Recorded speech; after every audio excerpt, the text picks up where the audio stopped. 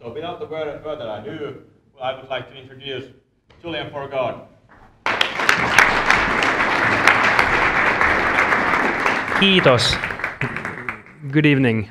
So I'm going to be speaking about a couple of stories of life, and pretty much all of them kind of around the leap of faith. Yes, having big ideas is a great thing, and it's an important thing, and we'll get to that.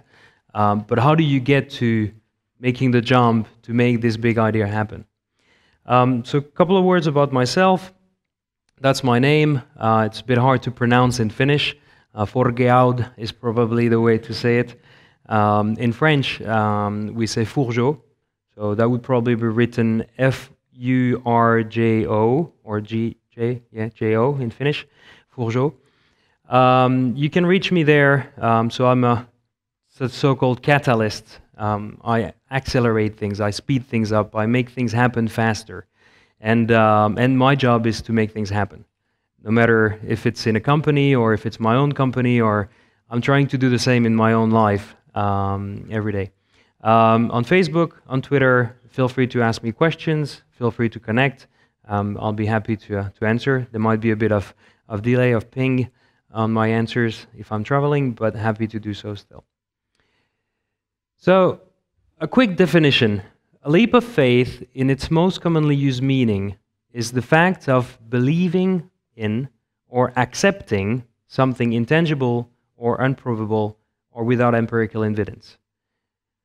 We'll get back to that. But basically, it is jumping, not being sure of what's going to happen, right?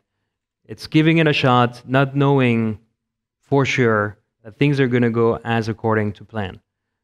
So who here is part of a startup? Who is a student still? Well, there are some people that are both a student and part of a startup, and that's great. Who is a professional in a company, in a regular company? So we still have some of those left. Hopefully you're not working for Nokia. I used to work for Nokia, so I can make the joke. So let's start with a story, and it's a story of a little boy that comes from a really small place in the Alps, and he's the first of the family. He spends a lot of time, of course, with his parents, but he also spends a lot of times with his grandparents, who are entrepreneurs, who have set up a company in the industry, manufacturing industry, in the valley where he's from, which is the former Clockwork Valley in France, which supplies parts for Switzerland for watches. So he spends a lot of time with them, and he gets the chance to travel with them, and they open his eyes on the world. Not just on the small valley where he's from, but on places like Paris. The first trip that he does there with his parents, he's on one of these boats. He's really small, and he lays on the last rows of all the chairs. And what happens is that the last row falls, and the one before falls, and the one before falls. And it just goes a train wreck of chairs falling at the back of that boat. So kind of traveling and experiencing things thanks to his grandparents. That's the factory in which he grows up. He spends first his young age in a small kind of park, or whatever it's called, with one of the anecdotes of picking up the phone when the phone rings and answering in Italian, pronto, because the company dealt at that time with a lot of Italian companies, and the secretary was always answering in Italian. He spends time wiping the floor. He spends time learning the basics of manufacturing, learning the basics of a family company or a family business with 40, 50 people. And all of this kind of has a bit of an impact on his life, because he's the first one. He doesn't have that many kids around him. It's the only kids that he interacts with are the kids at school, which sometimes don't really understand him. When they spend the afternoon and the week, holidays and so on, playing with their friends, playing football or cycling, he spends time at the factory learning how to sort parts, helping them with their computer system, even writing safety and security documents and all that kind of stuff, because he wants to learn, because he wants to, to use that playground. And that's where he learns life, when others, kids, learn life on the real playground, bouncing around and throwing marbles and so on. So that's when it gets a bit challenging for him to connect with his peers. And he ends up in high school in situations where he gets into fights, where he ends up at the hospital, he ends up at the police station on a Sunday morning, and these kind of things. So kind of challenges. But one morning he's at school in his engineering class. So in high school, he has the chance to take engineering class, which is learning about mechanics, learning about electronics, learning about computer sciences, 8 hours a week, and doing a specific degree in a kind of baccalaureate degree. And that morning, the electronics teacher, Mr. Roux, stands in front of the class and says, "You know what, guys and girl, yeah, there was only one in the class. I've been thinking about it, and I've made a list of people that I believe would succeed at university. And I'm not talking about just normal university, I'm talking engineering school. So in France, there is this university level, which is public university and is not as good as the Finnish one. And then you have the engineering class, where you get after 2 years of preparatory class, where you do math and physics really intensive. We call these people the moles, because they never see the sun. And after that, get into engineering classes where you really, really develop yourself. So he's doing, he's saying that he has that list. And of course, our teenager, 17 years old, is sitting at the back of the class and laughing his ass off. Like, yeah, well, this guy, they're probably on that list. And then the teacher goes on, one name after the other, and of course, the teenager in the back is like, yeah, I kind of knew that, until the teacher pronounces his name. At first, the teenager's like, what? In Finnish, he would be like, mitä tuo? Oh, I even got censored on that one. Amazing.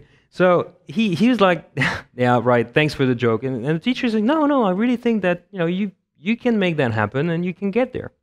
It's a really small village. I mean, he's been training for downhill ski racing. He's been thinking of doing his ski instructor, so that in the winter he's a ski instructor. In the summer he can do something else. Maybe doing something at a small place and learning a bit of electronics at the really small university next door. But never getting out of the valley and never getting out of the mountains. So he gets back home that evening and he's like, "Mom, you know what? I've heard a really good joke today. My teacher said that I could become an engineer." And that's when his mom was like, "Well, if he says so, then I believe that you can make that happen." What? Yeah, I'll pay for the exam, I'll pay for the trip to go to the exam, and you'll give it a shot. And that evening, I guess, was probably one of the key evening of that teenager. Because he realized that not only, a teacher could say something, but his mom and his parents believed in him and believed that he could do something that he had never thought of. Of course, it was scary. It's like, come on, there's going to be tons of other kids that have, really studied at school. I've just been going by, and I've had fun and all that kind of stuff. But the teenager is like, I've never been in the top of the class. I'm never going to be able to do that. Time goes by, and the exam comes. And the teenager goes to the exam. It's a 3 hours drive from the place he is from. His dad gives him a ride because he has to visit a company nearby. He spends the day there, and he's there with another friend from the same class. And they get out of the exams, and they look at each other, and they're like, was it so simple? Was it so stupid? No, we must have gotten it wrong. It's not possible. It's never going to work. Well, 2 months later, the results come in. They both are accepted to the next session to go and do the oral exam, which is this time 500 kilometers away from where he lives, which is a huge trip for him because he's never done that on his own. Well, he still ends up going there. He passes the exam. He decides not to go to this school because he's taken in another engineering school in Paris. Well, from there on, that teenager has moved a lot. He's been doing a lot of great things, And he's been going to places that he never thought he would go to, just by the small steps of believing in himself and giving it a shot. And this person is standing right now in front of you. So I've had these experiences. I've gone through that in my life, and it hasn't been pretty. But as soon as I got to university, something happened. You know, the bullying was finished. It was over. It was behind. Why? Because I was hanging out with engineers, or future engineers. People that understood what I meant when I spoke about binary. People that understood what Star Wars was. People that understood what an MP3 was. People that understood what you could do with technology and that wanted to help you with it. And, well, it was, you know, the field was just leveled. We all wanted to be there for the same reason. We wanted to make things happen. Of course, you had the ones that were put there because their parents thought that computer sciences was the future. So they didn't really care much. They were like, well, yeah, I'll just do the classes and figure something out. And then they ended up being commercial, you know, moving on to another university afterwards or doing something else. But ultimately, by going to a university where I could spend time with people that had the same kind of attitude as me, I felt home. And I had fun. So the whole time around that was a time of experimentation.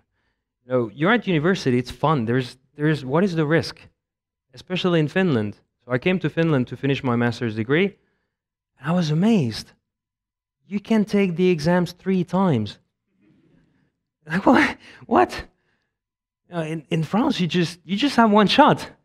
And if you fail that exam, you might have a second one 2 or 3 months later, but if you fail that one, you got to go back for another year. And you lose a year of your studies. Here, well, I've learned the system. I was going to class, I was listening, I was learning as much as possible in class, not much at home, and then I would go to the exam. Let's see what I know. Then if I would pass with a 2, is that good enough?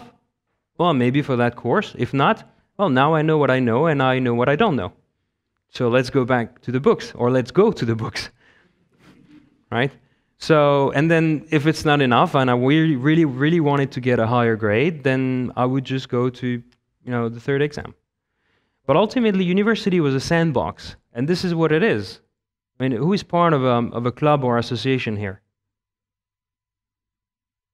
Who is at, like, in these people, at a higher responsibility level in these organizations? Raise your hands higher, because, yeah. So basically, this is your opportunity to learn about leadership, to learn about making things happen with 0 budget, to learn about motivating people, to learn about focusing on what's essential. Doesn't that ring a bell? Isn't that what startups are supposed to be doing? Limited resources, let it be money or time or people. Really, a lot of passion that you really need to get through all these things and making things happen. So that's for the university, and that was a lot of fun. But you know, I also had a personal life, and I've done a lot of stuff outside of school and sports, essentially. So I used to be doing a lot of downhill ski racing when I was a kid, and that's pretty much what gave me these nice thighs. Whoops, did I just jump through a lot of things? We'll get back to that. But when I moved to Paris, I had to give up skiing, because the only place you could ski in Paris is the Trocadero once a year, and that's the stairs that go towards the Eiffel Tower. They put snow, they bring snow by trucks, which is not really sustainable and ecological friendly, but still. And you can ski there once a year. So that was not really what I was looking forward to. So I would go back home and I would ski 2 to 3 times a year at home. But ultimately, I was missing something. I was missing the adrenaline. I was missing the rush. I was missing pushing myself. So I got into skydiving, which is fun. Now, what they say is that if you skydive once, you don't look at the sky the same way anymore. And is there any skydivers here, or anybody that has made one jump before? Yeah, so you know what I'm talking about. It's just freedom, right? You can compare that eventually to diving, normal diving, but it's about freedom. And that was fun. I did a lot of skydiving, I did a lot of different things. But then for some reason, when I was living in Finland, I ended up meeting another type of jumpers. which are more base jumper. So base standing for building, antenna, span, and earth. So it's anything that's connected to the ground and high enough to jump with a parachute.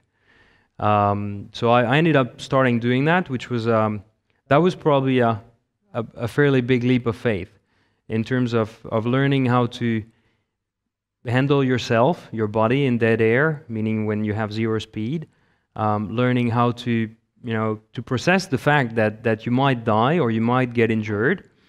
But I think the worst part was not about myself, because I was single, I had no family besides my parents and sister and brother, and they'd be fine if I would be gone.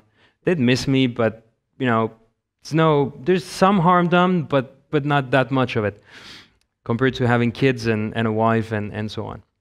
Everything is relative, right? So when I started that, the key part was not that I would die, but my friends would die. Because when you get into that kind of community, that's when you start seeing that, well, it's not just about you. You're a family. There are about 2,500 base jumpers in the world. It's a small team. It's a small group of people. Everybody starts getting to know each other. And everybody is taking the same risks, and some people are taking more risks. But still, I gave it a shot. I went into that. I had a blast. I jumped all over the world. I jumped a building in Los Angeles, completely illegal, but that was a lot of fun. Jumped antennas, jumped from my parents' place. There's a really known spot. Jump with a wingsuit, jump in Norway doing acrobatics, and I met amazing people. Although the first jump was challenging because I had to go over all these fears and over all these things in my head, it was worth it. It was fun. And I've lost friends, I've lost people, and I've lost somebody not so long ago. I've lost the guy with whom I was on the first jump. I lost other friends, and every time there's an accident, I pick up my phone and I first call 2 or 3 of my really close friends in the sport. Are you okay? And if they don't pick up, I call their girlfriends or their boyfriends. And if they don't pick up, then I find a way to get in touch with them.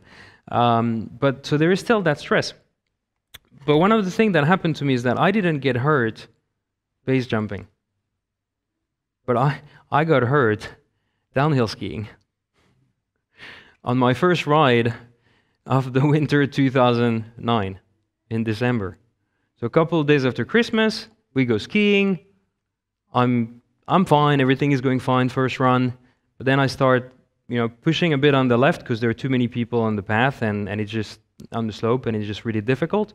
And my ski gets into a hole that I didn't see because there was fresh snow and bounces from that hole. So when bouncing, the binding just unlocks. And I lost my left ski on a right curve. So anybody who has ever skied, downhill skied, knows that you need the external ski more than the internal one on a curve. So what happened is that I went straight into the wall. And it was a rock wall. I have 9 stitches on my forehead. They had to scratch my skull to get the rocks out of it. I dislocated my wrist. They had to put that back with just a couple of shots of morphine on at the emergency point before they transported me to the hospital. I spent 3 days, in there just making sure that I was stable. I mean, that my body was stable, because I've always been a bit crazy. But I wasn't in a situation that would hurt me more. And but that was not the worst thing. The worst thing was that at the time I was working at the Symbiont Foundation, and I couldn't fly. I was stable, but taking a plane and being on my own in London without any friends or anybody to help me when I had a right wrist that was fucked up, my leg left was a bit still hurting, my head was definitely there most of the time. So flying back there and working from there was not really possible. And at the time, my boss was like, no, you had a head trauma, there's no way you're going to work. We're not letting you work, because what if something happens and you're working when that happens? We're going to be responsible. Like, but I'm fine. I'm okay. I'm just tired of being on the couch or being on the computer and not doing anything. Please, let me do my job. Sorry, can't do that. So then I came back after a month, and that's when things were getting better. My wrist was okay, and I could get back to work. But at the same time, the Symbiont Foundation had fucked up their budget, and they had to downsize. So they had to let go some people. And well, I'm going to spare the drama, but one morning I ended up in the HR office, and my boss was on the screen because she was in San Francisco, and Julien, you're fired.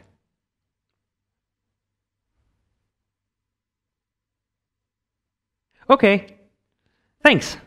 So how about the package? How about the next things? You know, how is it going to work? How about my computer and all that kind of stuff? What I realized there was that although I was really passionate about my job, although I was really, really engaged with the company, I shouldn't have. Not that way. Because ultimately, they didn't care. There's no emotions. It was like, you know, you're a number on a spreadsheet, and we need to have higher numbers, so we're dropping one of them, and two of them, and three of them. So basically, we're a bunch of, like, couple of guys who were let go at that time, and it took me 20 seconds to bounce. And I was like, all right, what am I going to do with the next 4 months that I have paid without doing anything? And that's when I set up the Catalyst. So I set up my own consultancy company, and that's when I had the opportunity to do amazing stuff, but it wasn't easy, you know. How do you set up a company when you don't know anything about the UK? Well, you ask, and you figure it out.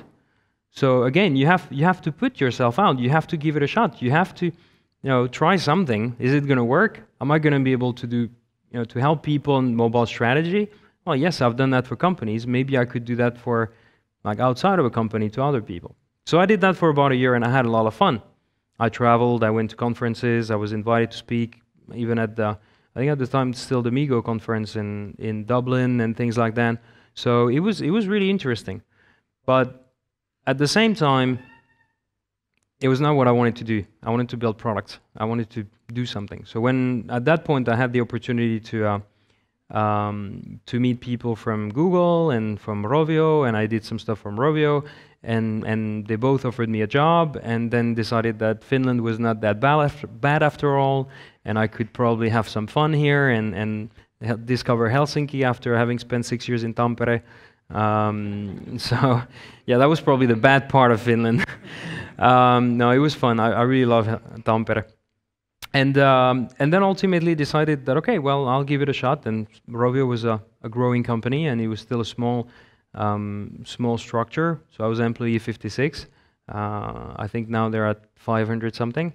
But basically, again, moving from a place that I knew, London, where I had tons of friends and I had tons of people that I've been working with, and some were offering me jobs, and Google was offering me a job with a fairly interesting salary. And when I told them that, sorry, I'm not going to come to you, they said, how much do you want? I said, well, it's not about the money. What is it about? Well, I'm going to Rovio. Oh, okay. Then there's not much thing we can do, right? It's like, nope, sorry. So basically, it was I still had to let go everything that I had built for 2 years to rebuild everything in Helsinki. So now I've been here for 2 years, and I've already left Rovio, but that's for another reason. But getting back to sports, it's not only I had my ski accident and it fucked up my professional life one way or another. I think it didn't really fuck it up. It just gave me an opportunity that I wouldn't have taken myself otherwise. But thinking about that, it's my right wrist, right? And even now, I don't feel it completely. Now, to open your parachute, you need your right hand. You just open, deploy a small parachute, that deploys the big parachute. So, what do you do when you don't trust your right hand? I mean, I'm not talking business. I'm talking real, right hand. Like, what do you do when you don't trust it? You can't do that anymore. And that was the problem I was in, right? Would my hand lock when I would try to open my parachute? Would I be able to grab the handle? Would I feel it the same way? I didn't know. So what I did is I went in an airplane with a parachute on my back and gave it a shot. But it was safe, because if my right hand would have worked, I would still be able to cut away and open with the left one. So that was fairly okay. But then I realized, okay, skydiving is fine, but I really want to get back to base jumping. I want to get back to something that I really missed. And to be honest, this is probably, what you're going to see is probably my biggest leap of faith on a personal level, in believing in myself and trusting myself. Because when you're at the edge, it's only about you and the elements. It's not about your colleagues, it's not about your friends, it's not about your family. It's how did you pack your parachutes? How do you feel today? Have you checked that every single element is right? Is it windy? Is it not windy? How is it landing and all that kind of stuff? And are you ready to make that happen? So I went back training, I went back to it, and I decided that I'm not going to let myself stop by a small accident, because a ski accident to me is a small accident. Right? I could be in a wheelchair, I'm not. So I should make the most out of what I have. So I did get back to the edge. I did get back to the cliff. This is in Switzerland. I went there this spring. I think it was in May. Yeah, around May, and decided that I would get back to it. So I got myself ready. I got my parachute packed up. 300 something meters, almost 400 meters above the ground, and what do? I freak out. I try to find any possible way to distract myself from what I really want to do, and I'm thinking about, did I pack my parachute right? I visualize the way packing my parachute. Did I forget something? No, probably not. Maybe, I don't know. Well, not sure. Should I go? Shouldn't I go? Did I really want to do that? Why do people do that? What's the point? What's the meaning of life? 42? Oh, maybe. Right. Well, let's give it a shot. 3, 2, 1. See ya. So obviously everything went fine. I'm still here.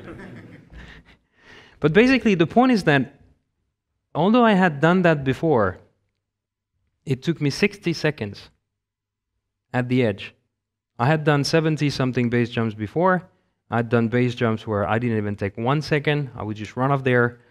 I've taken base jumps where I had a really close calls.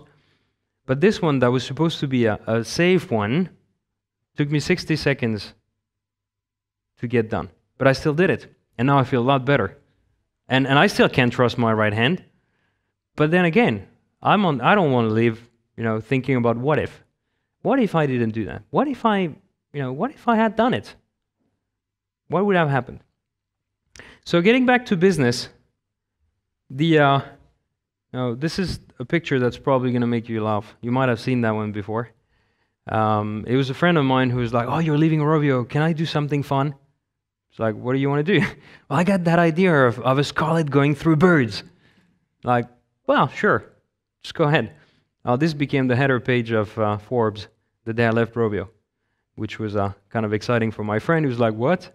You got that there? Thank you very much." Well, I didn't do anything. I just gave the link to the press. So how did we get there? Well, it's again another kind of leap of faith. It's just that Joona and I, you can raise your hand, Joona. So Joona and I met back in August last year. We were going to a polttarit, a bachelor party of a common friend. I had no idea how to get there. The friend organizing said, "Well, there's this guy called Joona, and he's leaving from Espoo, so he can maybe pick you up, and then maybe you can go to Turku." So we end up in the same, like he ends up giving me a ride, and we talked about everything: life, women, cars, tech, anything. I mean, Turku is a long way from here, so we had a lot of fun. And then we spent an amazing weekend with our friend, dressing him up as a pom-pom girl, doing some laser game, doing some. We did a jump. We jumped from a plane to his cottage. So that was pretty interesting. It was quite intense because we couldn't see much, and we weren't sure where the cottage was. But it was fun. And then, of course, a couple of drinks and more drinks and maybe a bit more drinks and not too much sleep. But that's how we got to know each other about a year ago. And a couple of months later, we had kept in touch on Facebook, and we bumped into each other in a cafe where, well, it was a cafe where he was with his wife after going to a concert. We were on a pub crawl. So that was just one of the pit stop. Jona had said, well, why don't you just drop by here? And it's like, well, yeah, we could just say hi. I'm not gonna drink here, but we're gonna say hi. So, and Jona was really excited. He was like, I've got this crazy idea that I've been working on for a while, and I really would like to share that with you. And it's about electric and electric cars. Huh? That sounds interesting.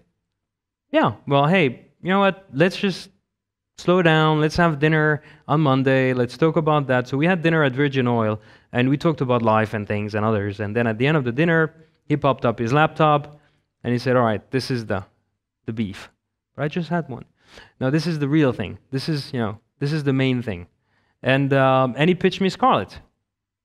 And he said that, well, we're building an electric sports car. That's interesting. Tell me more. And basically, as much as he was going, I realized that there were a lot of pieces in my brains that started to kind of get closer with each other. And I was like, well, hold on, these things fit together. Now, I've been doing stuff in mechanics, I've been doing stuff in automation, in electronics, in computer sciences, networks, in mobile, in apps and services, in games. And I could see a lot of these things kind of coming together around the concept of an electric car. And yes, I've been driving Formula Renault and a couple of these cars as gifts for my 20th birthday and my 30th birthday. So I've been a bit lucky with that kind of things. But basically, I could see these things fit. But I had bad experiences before in starting new businesses. I had been burned too many times. So I was like, well, yeah, that sounds interesting. Well, how do you want me to help? Well, I'd like you to help me drive the product development, and we can see where we can go. And, well, yeah, sure. So started spending one night a week. Let's just catch up. Tell me more about the concept. Let's brainstorm. 2 nights a week, 3 nights a week, every single evenings, weekends. And then I started digging myself in the whole EV industry, in the whole scene. And of course, I was having fun at Rovio, and it was quite interesting to keep on doing things there. But ultimately, when I also saw the product, which unfortunately we're not going to show here today, but when I saw the product, I was like, well, there is really something there. There is really something that we can do that is going to change the world. And it's not necessarily going to be about the car itself. Like, the car is really important. It's a means of transportation. It's an element of joy and passion for some people. But there could be an opportunity to make the world a better place thanks to these products. Help people be better drivers, help to reduce the cost on the impact on the environment, but also help people having more fun. Why should it be boring to drive? Why should it be like a Kleenex? I use my car, after a while I don't like it anymore, I'll just get another one. Why does it have to be a utility? I mean, how many people have a car here? How many people, no, keep your hands up. All right. How many have families? Yeah. How many cars do you have? Precisely. So basically, the whole thing was that, can we have an impact with a sports car on, let's say, 90% of the drivers? Is it possible? What can we do? Well, if we make one car, and that car is safe, and that car helps, and that car reduces the impact on the environment, it's already one more than the existing ones, right? But if we make more of those, then it might have better impact. So we launched after this amount of time when we started working on a prototype of a website, and I was still working on Rovio, so I was really spending, like, burning the candles by both ends. But during my holidays, that's when we really spent a lot more time working on the platform and working on how do we kind of make things happen and move forward. And when we realized that, okay, we now have most of the pieces, we have the people interested in the partner network, we've done the math, we know that this is possible. Then at that time, I took a month of holidays from Rovio. I spent a bit more time on that. Then I spent time also on my own, thinking, and I realized, like, well, I've been in that situation before. When I was at university, I built with a bunch of my friends a laser projector. So we built that thing that could display pictures and forms and shapes and all these kind of things like in nightclubs, but in a 1/10 of the size and 1/20th of the cost. We capitalized on a technology that was just coming out, which was solid-state laser, to replace the huge tubes that were used that needed cooling and everything. So in a really tiny package, we had a prototype that most of the guys in the industry were like, how did you do that? And it was running Linux, it was independent, it had Wi-Fi, you could just put it remotely and control it. People were blown away. But I was 22, I had no idea about business, I had no idea how to get money, I had no idea how to make a product and a company out of that. So I passed. I didn't have the balls. So with Scarlet, I realized that, okay, I'm in the same situation. I have a job, I have something that I can keep on doing, and then at the same time, I have a great opportunity of doing something that I'm passionate about and that drives me. Well, I'll drive it later, but now it drives me to move forward. So I decided to jump. No, what's the worst that can happen? I'm not going to die. At least none of that. Maybe of base jumping, but that's a different story, right? What's the worst that can happen? That I'm going to have fun for 6 months and maybe it's going to work? Or that I'm going to have fun for 6 months and maybe it's not going to work? I would have fun, for 6 months. And I would have learned a lot. I would have developed myself in the field that I didn't really know much about and met new people and done great things. So this is pretty much what happened. But now, the kind of dream behind Scarlet is more than just being a car. It's more than just building a product. It's really to give that opportunity for people to experience the fun of driving, the joy of driving, to really get this kind of emotion back, the passion of cars and so on. And doing that also in creating a kind of healthy ecosystem. And something which is more, of course, sustainable for the environment and so on. But essentially, what's happening is that the legacy car business is broken. If you look at it, everything is about cost reduction, everything is about making you change your product, everything is about marketing. A car manufacturer sells you a car, there's a new model that comes out almost right after he sold you the car. Okay, Finland is a different situation because you have really old cars. So you might already have 2 or 3 generations after the one you just bought. But ultimately, you get into that situation where the company that sold you a car has to spend money to make you buy another one. Does that make any sense? I mean, it's called customer reacquisition. It's not customer acquisition where you have to spend a certain amount of money to get a customer. No, it's customer reacquisition. For every single product you make, you have to reacquire the customer. I mean, this is insane. This is nonsense. So that's one of the things. But not only that, from the supply chain to the customer, everything is broken. My family has 56 years of business in manufacturing parts. At least half of them is for the automotive industry. They're being squeezed every single month for cheaper prices, for lower margins, for increase of quality, and still more flexibility in quantities. The second tier, first tier suppliers for the automotive industry are shrinking the margins.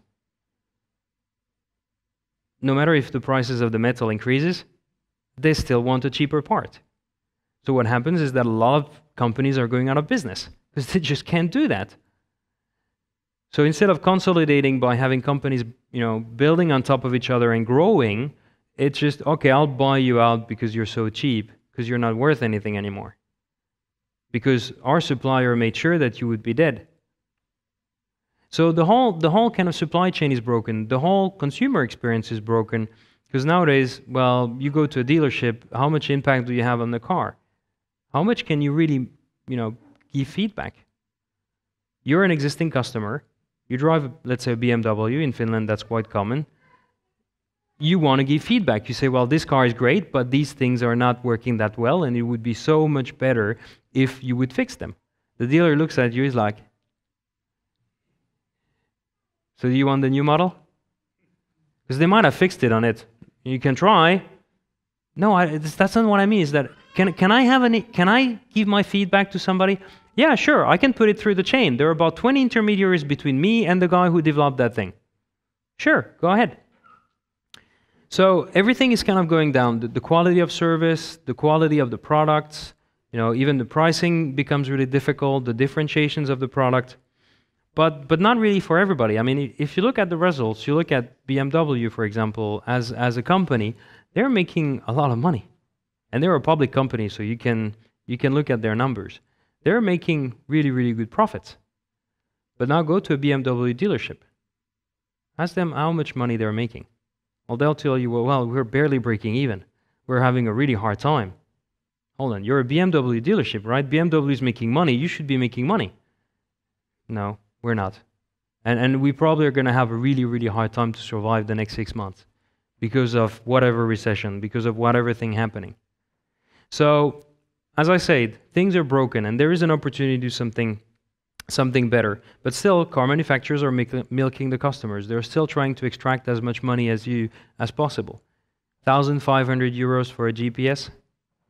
Really? It costs you 150 to manufacture? And you charge 1,500 for it? No, you just don't want to sell it. Or you want to sell it to people that have the money to pay for it. So this is the whole kind of thing. And as I say, consumers don't have much impact. They take pretty much whatever comes out of the manufacturing line. And when it comes out of the manufacturing line, it's already obsolete because there's a new car waiting to get in the manufacturing line, which has new options, new things, and so forth. So how long can that last? And if we look at GM, if we look at all these big companies, they've been losing money all along. How come are they losing money? They're still manufacturing cars. They're still selling cars. So how come they can be losing money if they keep on selling products? It means that there is definitely something broken there. Now the demand has been going up and down based on the crisis and so forth, but it's still pretty strong. People still need cars. So what can be done different? Can the consumers be trusted? Are those consumers stupid or are they smart? And in this audience, how many people give feedback about one of their brands? Let it be on Twitter, let it be on Facebook. How many voice their opinion? If you've ever voiced your opinion about a brand, raise your hand. How many have gotten feedback from voicing your opinion? Was it for local businesses or large businesses? Depends, right? But there is a trend. There's a trend in which consumers want to be part of it. They want to learn. They want to figure out what's going on. They want to have the right to evaluate the quality of a product. They want to have the right to say that, yes, this company is making good product because I understand the product, or this company could do better and I'm not interested in buying from them. So that's pretty much what we're focusing on. We open the community in order to give an opportunity for people to learn and in order to give an opportunity for people to participate. Because we are learning, right? And it's been really exciting. So why not sharing that knowledge? Why not giving a chance for people to discover what the automotive industry is? Discover that in the end, an electric car is a lot simpler to manufacture, to handle, to maintain than a gasoline car. To figure out that by learning with other people and not just by marketing bullshit, right? I mean, there are tons of reports that are popping up right now of car manufacturers not willing to promote electric vehicles because it undermines the sales of gasoline vehicles. They've invested for 100 years in developing gasoline products. Why would they just stop that? Why would they just stop milking the cow? So we're definitely sharing, and we want to base our community on education and openness. we're the most transparent car manufacturer. Although we're still at early stage, you can join the community on scarletmotors.com. You'll be accepted. If you have an Aalto or a Finnish email address, then you'll just go through straight away. If you have a Gmail or something like that, just send me a message on Facebook or somewhere else. We've got tons of people registering that we don't necessarily know, and we like to first engage in that beta phase with the people that we can talk with and meet. But basically, within the next month, we'll be opening that up to everybody, and then it's about contributing, it's about sharing, it's about developing these things together. So we definitely want to give an opportunity for you guys to shape part of the product, not necessarily the design, because this is something that we've worked on for about a year, so it is pretty much there. But when it comes to technology, where it comes to consumer experience, when it comes to services associated to the product, what are the things that you want to interact with? And right now, you have as much impact as we do, because we're consumers. We're looking at the product as consumers. We're not going and doing market studies that as soon as you've received them are not valid anymore. We really want to have this engagement with the people and understand what they want. And then at the same time, it's not just a forum for people, it's a forum for professionals. So our partners are part of that forum. So we have companies there that have now direct access to our consumers. And you might think that, oh, this is scary. But in the end, the person that's going to be coding the infotainment display, or that's going to be designing the seats, or that's going to be doing like the charger, if these people can interact directly with you, then you have an opportunity to make things better. You close the loop. You have a tighter feedback loop in which the product can look better, the product can be better, the product can make more sense for the consumers. We've been looking at the future, and what is the future that we want to build, because we're now in still the prototyping phase. The product is not going to be ready for a while in terms of commercial value, and how do we see the next 2, 3, 4, 5, 6, 15 years? Because when you start a car company, it's not a website. You just don't put it up and wait until your subscription to Amazon goes down and because you didn't pay, and then the site is gone. No, you have to support the product for 15 years, even not more. And that's our interest. Our interest is really to have a product that's sustainable, a product that's more of a classic, that you'll be able to make evolve using software and maybe some electronics changes and so forth, rather than having to buy a new product. So how do we see the future in 15 years? Well, the future that we see is that it's a future where cars are not Kleenex anymore. It's not that you want to get rid of it. It's more like part of the family. It's something that the kids are going to want to drive on. They want to learn to drive on your car, on dad's car or mom's car, because women that have seen our car are pretty excited about it. It's quite sexy for both genders. But basically, it's a car that becomes part of the family, a car that you're going to be able to have an impact on. Maybe you'll be able to take it to the track in which you can test it and you can push it, you can add new features to it and so forth. But ultimately, it's going to be something that's going to evolve. It's also an object that's going to be part of our digital life in a seamless manner. That it will integrate. It's not going to be tweeting that, hey, Julien is at the grocery store. But it might monitor the tweets and know that there is an accident on a certain road and then indicate you that you might want to take another road. Or it might look at Facebook and Foursquare and all these things and say that, hey, there are a couple of other Scarlet drivers around. If you want, you could organize a meetup. Just talk. Meet people that have the same value, that are part of the Scarlet community. Or maybe it will do other things. But ultimately, it's just going to be there without you to think about it, without you to really, what was the button that I had to press? There are 50,000 of them. I don't remember. Next time I learn how to fly a plane, it's probably going to be easier. No, it's going to be seamless. And it's also a future where kids get excited by sports cars. No matter what they become. They will change.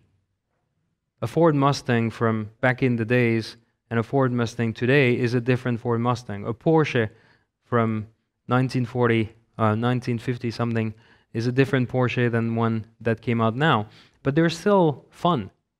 They're still aspirational. There's still something that when a kid sees that, he's like, yeah, it's got 4 wheels, it looks good, and I would love to drive one of those. But gasoline is not necessarily going to be there anymore in 20 years. So why not having more fun with electric, with the full acceleration that you can get, sticking your butt in the seat and giving you that raw feeling in your arms. So, yes, in a way it's a big dream, it's a big idea, as we say here on this stage. But it's more than just an idea. It's a project. And it's a project that's moving forward, one step at a time. We've been doing a great work with our partners. We've announced partnership with Metropolia, for example, that has developed a lot of technologies and also that has a lot of talented students and talented core employees. So we're doing things with them. Then there are a couple of other places. We definitely want to get more involved with universities, because I used to be part of Tampereen Teknillinen Yliopisto, where I was a researcher in micro and nanosensor networks. So we really see the opportunity of young talents that want to push the boundaries and give them that option, give them that opportunity. But at the same time, we're still moving forward. And with the community, we are making, faster step every day. But, Rome wasn't built in one day, and Scarlet won't be either. It'll take time. But that's as exciting as the result, because the journey has begun, and it's up to you guys to be part of it, discover, interact, engage, watch from behind, watch from the side, but ultimately one day telling your kids that, you know what, I was part of making a car, and it was fun, and I learned a lot, and maybe I got a job, or maybe I just got my name on a website, or maybe I got my name on one of the parts of the car, or maybe I just got a chance to drive it. But when was the last time that a car company was born? It was 2003, in the known ones. It's called Tesla, and it's doing pretty good by focusing on only electric cars. And this is our future. Thank you.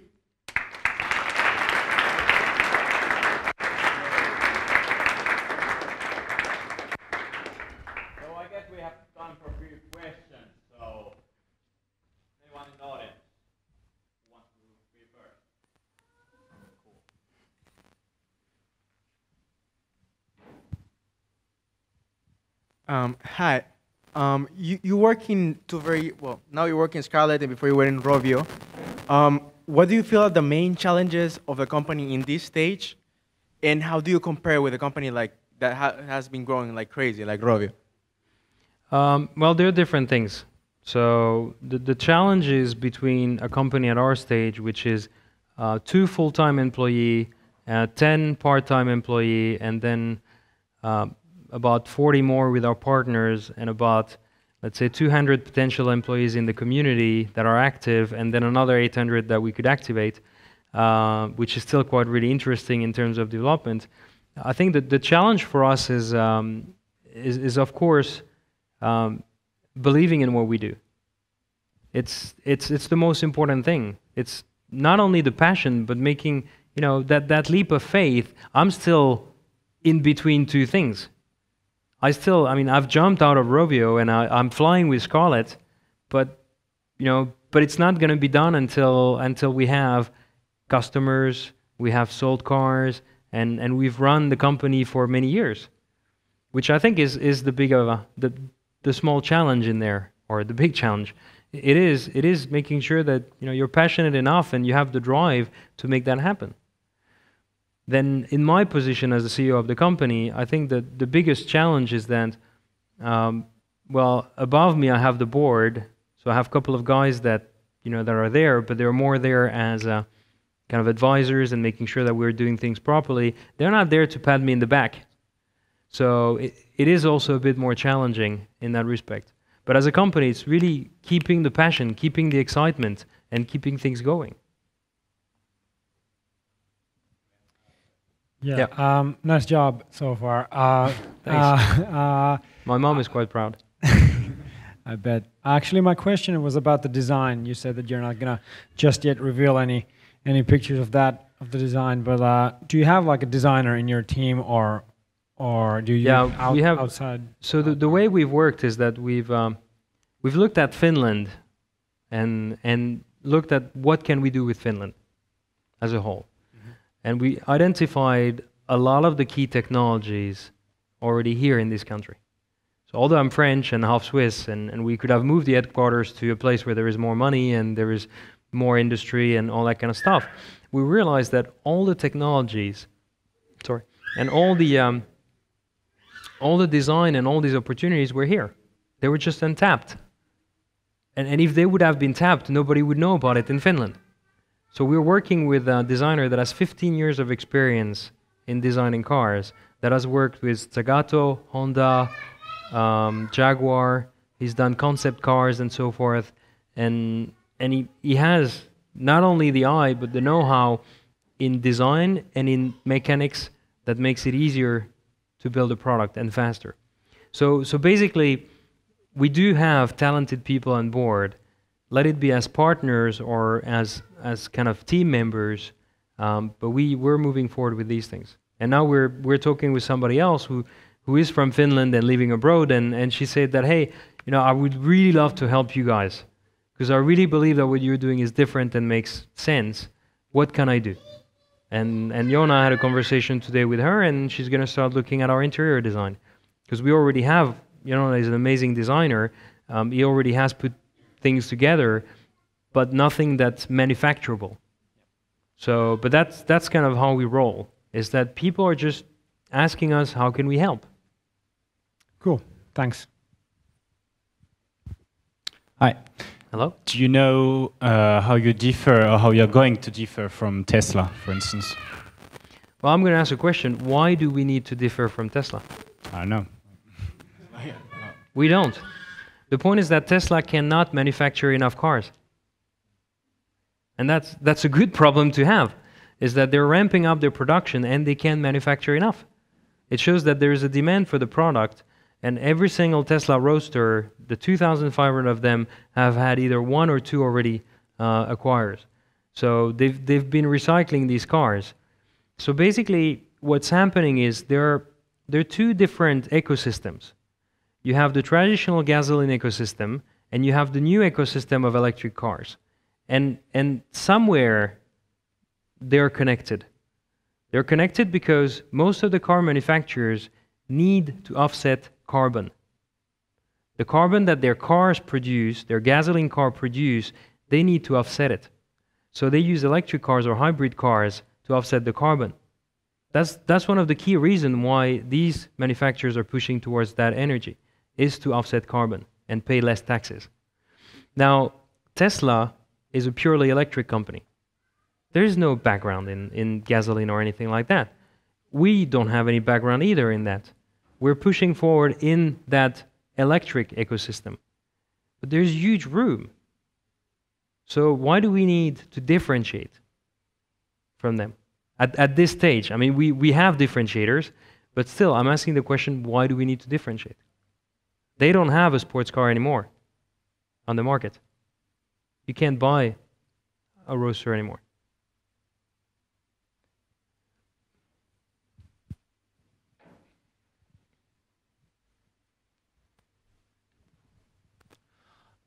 How you think about the system now for the gasoline car, because of they go to the gas station, but for your cars, you need to set up a whole new system for electronic recharge. So are you going to start these parts now, or are you more willing to do that later? So I'm going to take an analogy. When was the last time you went to a shop to buy a CD? Never.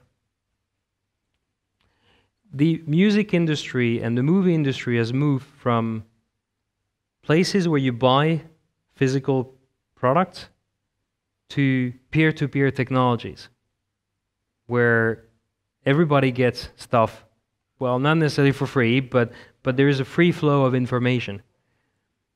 why would we want to go to the same model as the major, as the gasoline, the gas stations, where you have people controlling the price of the gas, when you could plug your car anywhere? And the cost of recharging your car is cheaper than buying a beer to your friend. It's a couple of euros, 2-3 euros if you get a full charge. Now, I could see a a Scarlet Motors piggy bank at people's place, and like, well, I just charge my car, here you go, 2-3 euros, and then go for a track day with that money, or go to a restaurant or something. But I don't believe, for example, there's a company called Better Place that does replacement of the batteries. So you drive your car somewhere and they replace your battery. Great. Now how much are you going to pay for that? It costs more money to set up that place, that battery changing station. It costs more money to do the action of changing the battery than it costs in electricity. And on top of that, you have to have a specific car. Now, in Europe, you can plug 220, you can charge for in 8 hours, 7 hours. You can plug on the electric heater boxes in Finland, although they don't recommend it and they even forbid it. It could be possible. So these kind of things, rather than go to a model where you have to have a charging station. So now in Finland, there's a company called, was it the major, the yellow things? They have these shopping centers on the highways and the gas stations. ABC, sorry. So they're going to set up fast charging stations on the way, on the highways. So in that respect, if you're traveling on a longer time, then you might want to have fast charging. And fast charging, you can pay for it, right? Because it's faster and it's kind of, you go for dinner or lunch and you charge your car in between. So there's a whole opportunity for ABC to get more customers. But ultimately, why would you need to pay more for your energy than it really costs to produce? Yeah, thank you for your question answers. What about your approach in market? Have you ever think about how to approach into young generation in China and the other Asian market, which usually they more focus on like luxury stuff? Yeah. So we've thought about it, and what we believe in is, in order to be successful in Asia, you have to be successful in Europe. You have to set up your brand in Europe to be a brand that's exciting, that's European, and then if you migrate to China, then there is an opportunity to hit, the sweet spot. The same was, Yolla, for example, is looking at that. They capitalize on Migo, which is connected to Nokia, Intel, and a couple of other companies, which has shown with the N9 that it's a really great opportunity, and they're now looking at China for capitalizing on that. But manufacturing straight in China without having any brand would be a shame, because we are based in Helsinki in Finland and we can build the brand in Europe. For one more question. Just elaborating on the previous question about the differentiation, because, companies are competing organizational forms. Mm-hmm. And it's a sort of survival ecosystem kind of game. So the whole point is that if there's no point in doing a business unless you plan to be the best at something. So now, if you think that you're not going to have any added value in your model, which you're designing now to Tesla's models, then it doesn't really make any sense to design a new model at all. And if it's really a question just about capacity that there is for production, if it's about facilities or production worker skills or whatever the bottleneck is, wouldn't it make much more sense just to invest in facilities and become a subcontractor for Tesla? If you're seriously going to differentiate in any ways, then there isn't really a point in designing a new product. I completely agree with you. The thing is, I wanted to refocus the question in the sense showing that there was not necessarily, there is of course a differentiation, but right now there is an opportunity that is bigger than the differentiation of the product. The other thing is, our differentiation on the product is pretty much to make a product that's going to evolve in time, that's going to be modular, and that you'll be able to upgrade without having to change it. Why would you change a car that you really enjoy driving when you're not sure that the next model is going to be as good as this one? You know, it has your own feeling, it has all these things. So our interest is really to make the product evolve on, you know, half a year basis, software upgrades, new services, electronics upgrades, new opportunities, increased range, all these kind of things, rather than trying to sell you a new car. So that's our differentiator in Key. And then, of course, there are more things that are going to come, but it's hard to speak about them when you don't sit in the car and you can experience it yourself. You know, when the iPhone came, people were like, well, yes, that's the Apple smartphone. Well, no, it was way more than that. But it needed people to experience it and use it for them to realize how powerful it was. So you're clearly going for a more sort of customer-centric approach, Completely. even more so than Tesla. Completely. So they're pretty much there Yep. too. But are you looking for more sort of customization potential there too? Well, that's one of the things. But the other thing is we're looking more at a kind of a balance between traditional manufacturing and car brands and consumer electronic brands, which is right now, Tesla is still a new, old car manufacturer.